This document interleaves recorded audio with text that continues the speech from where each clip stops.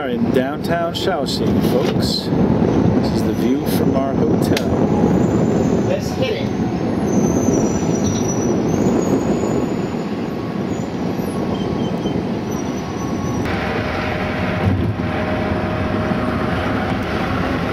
The terror of Shaoxing.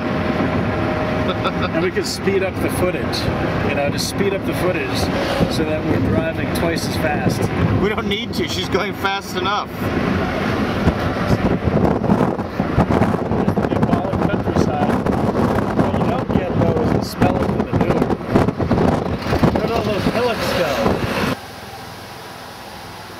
Here we are at the Lanting, or the Orchid Pavilion. It's a famous spot in Shaoxing, a famous tourist site. And it's also a sacred site for ancient Chinese culture. For it is here that the famous calligrapher Wang Xizhi, in the year 353 AD, held his famous party at the Orchid Pavilion, where he invited 41 guests to sit and drink wine and compose poems.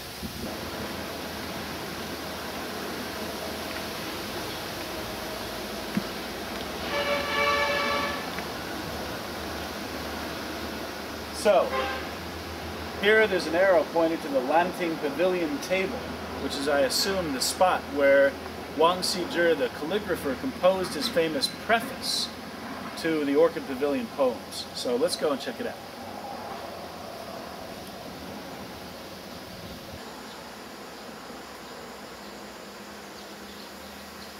So, we're getting closer to the famous spot where Wang Xizhi composed his poems. Let's keep on going in. This, by the way, is the famous Goose Pond.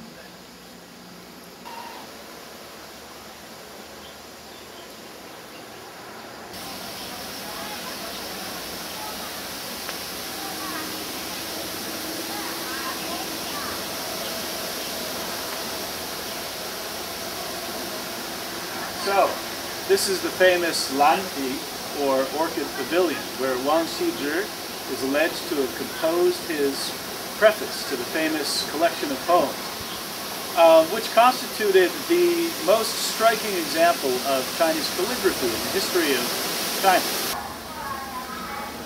So, this stele was erected by the Emperor Kangxi during the Qing dynasty, and the Kangxi Emperor actually wrote these characters.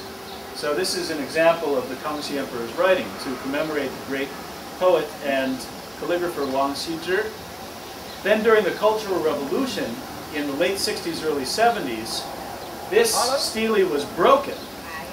And after the Cultural Revolution ended, local officials pieced together the stele. So that's why parts of it are broken.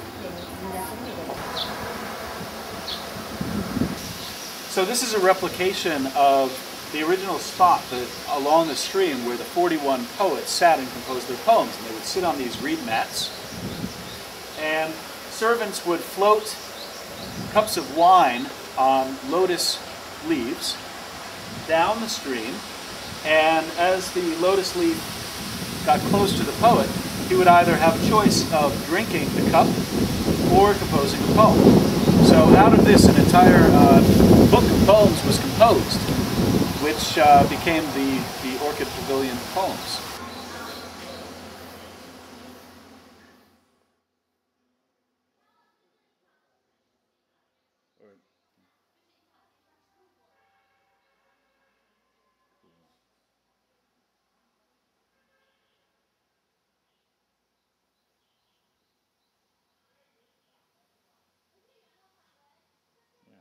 Nice.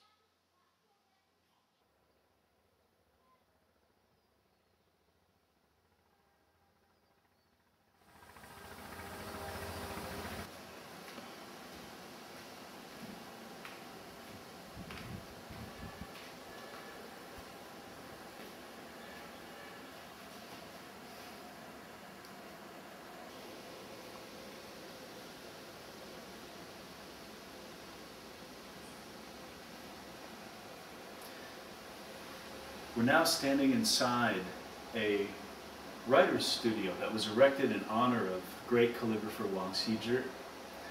And the special thing about this studio is that once a year, on the 3rd of March, by the Chinese lunar calendar, the best calligraphers from all over China come here and to commemorate the calligrapher Wang Xizhi. And they write calligraphy in honor of Wang Xizhi, copying down his famous preface to the collection of poems made in 353 AD.